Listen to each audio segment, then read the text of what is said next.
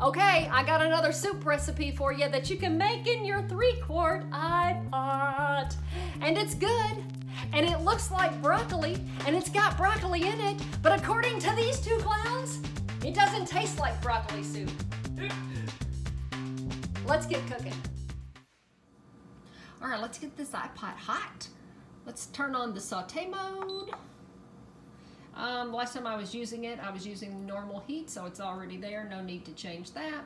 And I'm not going to worry about the cooking time. I'm starting this recipe with 1 large garlic clove minced and half of a sweet yellow onion roughly chopped. I want to dry cook this onion for about 5 minutes until it's softened. If the onion begins to brown too quickly or the bottom of the pot gets sticky, hello nose, then I'll add a couple of tablespoons of water to clean up the bottom of the pan. All right, I'm starting to get a little browning and sticking on my onions, but that's okay. I'm not going to worry about it. We're almost there. I'm going to go ahead and drop in this garlic and let it get aromatic.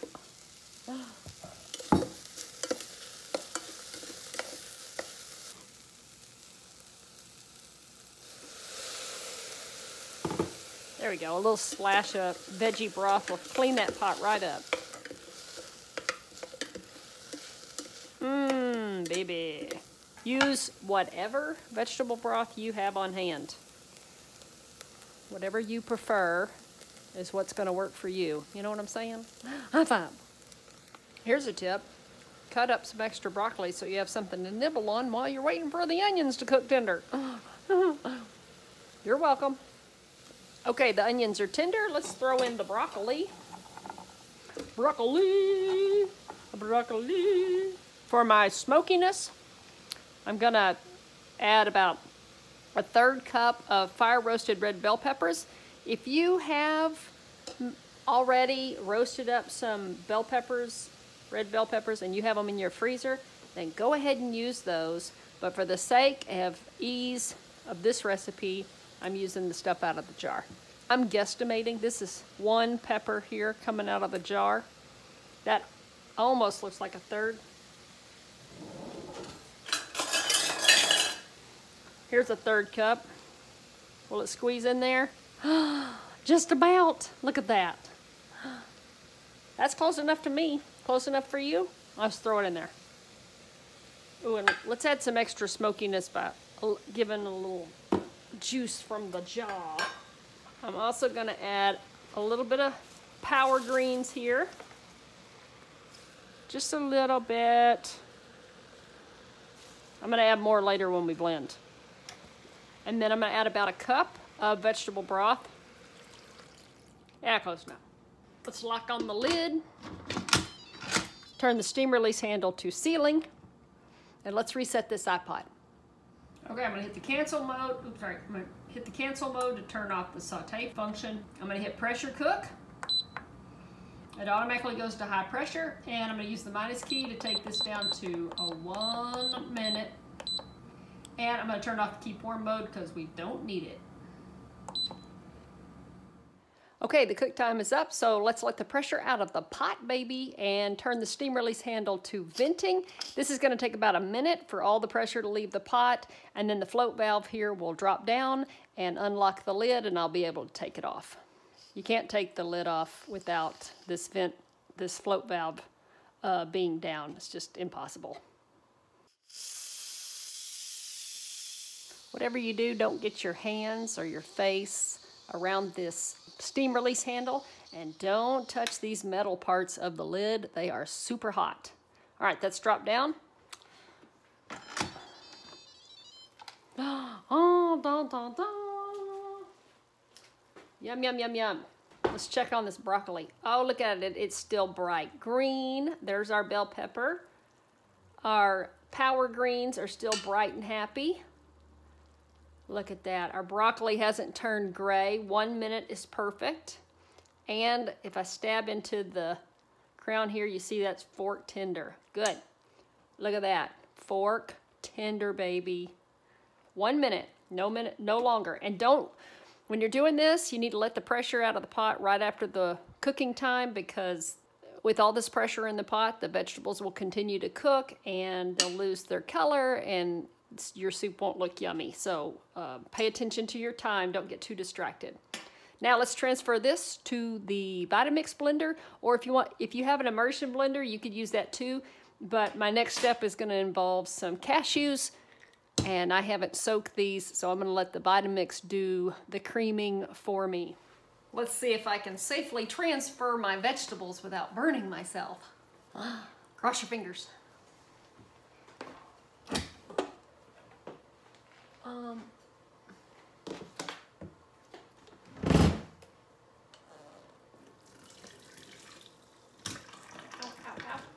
steam, hot, be careful. Mean steam. Do you hear the Breville? I threw 3 pieces of Seedalicious bread into the Breville, toasting those up so we can have croutons on top of our soup. We'll see if that tastes all right. May not. We'll find out.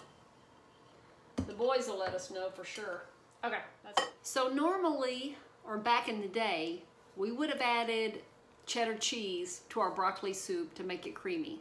But we don't do that anymore, do we? No. So here's what I was thinking to replace the cheddar. Based on my famous 5-minute game changer cheese sauce, where I used roasted red bell pepper to make that taste like cheddar sauce. So I'm hoping that a 1/3 cup roasted red bell pepper is gonna do the trick for me. I'm also gonna add some cashews and some nutritional yeast to kind of help boost that cheesy flavor. Now, if you can't eat nuts, that's cool, leave them out. If you don't like nutritional yeast, that's cool, leave it out. I'm sure this is gonna be great just as a broccoli soup. But if if the cheese sauce is what you're looking for, or that cheese flavor is what you're looking for, then this is what I'm thinking will get me through. Now, if you don't want to eat cashews because you're allergic to them, then whip out your hemp seeds. I have hemp seeds in the freezer. I used those in the tomato soup and they turned out great, but I had a lot of people say that they didn't have hemp seeds on hand. So cashews or almonds would work too. Almonds might be a little sweet. Cashew definitely has a cheese flavor though. Anyways, just thinking out loud here. 2 tablespoons of cashews, 2 tablespoons of nutritional yeast. Okay, and then I have about 1.5 cups of vegetable broth left over here, so I'm gonna dump that in there. Let's just throw in an extra handful of the powdered greens, just for, you know, a little extra green boost and nutrition yumminess. I hope that's a good idea. We'll see. I'm blending until smooth. Oh my gosh, that looks so good. Let's taste it and find out. Smells good. I can smell the nooch. Ooh. That's pretty good. I'm gonna leave that right there. No, I'm just kidding. It's too hot for that. I need a straw. Broccoli smoothie. No way! I made up something new. I'm gonna transfer the soup back into the iPot and keep it warm. So when everybody's ready to eat, it's ready. And I can go on with my thing. You know what I'm saying? I love the iPot for that. I love that I can just cook when I'm ready to cook, when I'm in the mood to cook, and then I can just put my dinner on keep warm mode here and go about my biz and let my family eat when they want to eat. That made a lot of soup, didn't it? This is definitely like serves 2 with leftovers. Before I call the boys in here, I want to show you the Seedalicious toast that I just toasted up. See Delicious is the name of this bread that my local H-E-B makes in their bakery. It's not an oil-free bread, but it's pretty tasty and it's fun to have every now and then. And it's just loaded with seeds. It's got like sesame seeds and poppy seeds and probably some sunflower seeds in there. And it's just fun to eat. And so I put that in the Breville, put it up in the Breville, and toasted it to get it nice and brown. And I'm gonna cut this up into crouton shapes and I'm gonna drop this on top of our soup just for some fun. It's gonna be nice, yum, yum, yum. This is my cheap and fast way of having butter-free croutons, you know what I'm saying? All right, I called Max and Charlie down for the ultimate test because y'all know how this goes. If the family doesn't like the recipe, there's no point in cooking it, right? There's no point in sharing it or any of that. So, what do the boys think? Want it? I tried to eat it, it burned my tongue. I know. What is it? It's broccoli soup. Broccoli and onions. It's got a little roasted red bell pepper in it and cashews and nooch to make it taste a little cheesy, but not too cheesy. Well, it was good when it's not burning my tongue. It's definitely creamy. I like the creaminess. I didn't pick up on the broccoli though. Like normally you have like a broccoli. It's broccoli. Yeah, the broccoli's not at the forefront. So it's not broccoli soup?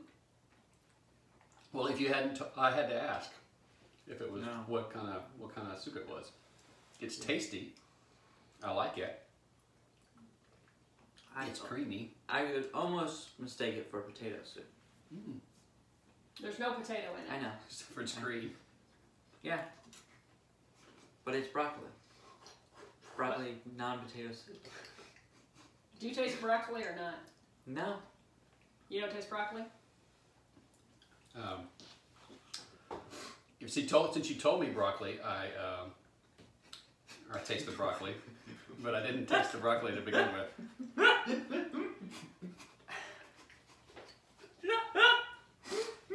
I'm not saying I don't like it. I'm just saying the broccoli doesn't think. It's not the first thing I think of. So what should we call it? Broccoli soup. Oh, it's not broccoli. Don't pee yourself. Wouldn't want you to shoot that broccoli through your nose. Well, apparently it's not broccoli soup anymore. That's right. It's hot green. It's delicious. Hot green soup.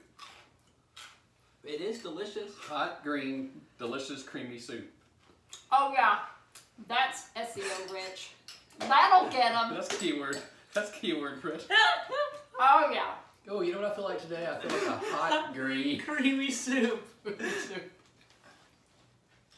Made of what? I don't know. Maybe it's made of broccoli, but it tastes like potatoes. Let's see how that turns out.